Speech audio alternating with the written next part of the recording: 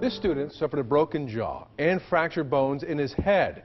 A Liberty mom says her son really is fortunate to be alive after being attacked at school. And here is a picture of 12-year-old Blake Kitchen during happier times. Only on KMBC 9, his parents say they warned the Liberty School District about the bullying nearly a month ago, but not enough was done. KMBC 9's Eli Rosenberg is live in Liberty. Well, guys, we had a chance to talk with Blake Kitchen, that sixth grader, tonight about an hour after he was discharged from the hospital. He has been there since he was attacked here early Thursday morning. His family says they've documented a pattern of alleged abuse by this bully, even sending a certified letter to the district last month. Tonight, Liberty police confirm an investigation is ongoing.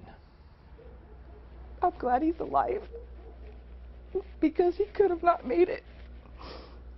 And it's maddening. His eyes sensitive to the light.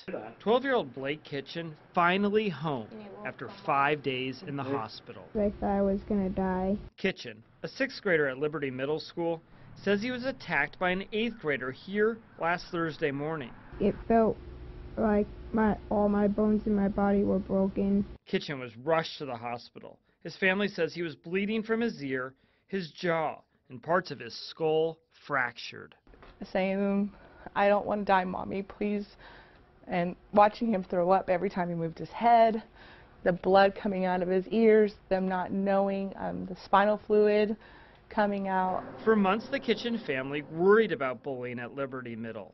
The family finally sending this certified letter to the district on January 26th. We have heard instances of bullying, which seem to be escalating. They now say their concerns weren't adequately addressed, and their son is paying the price. It's a nightmare. It shouldn't have been this terror. It really is. I'm terrified to send him back to school.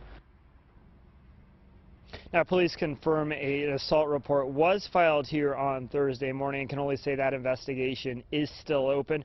Meanwhile, the Kitchen family will meet with doctors this Friday to determine if surgery will be needed to restore hearing in Blake's ear. Live in Liberty, Eli Rosenberg, KMBC 9 News. Now, this evening, Liberty Schools sent us this statement saying, in part, the incident that occurred between the two students is currently being reviewed and that the incident has been turned over to police.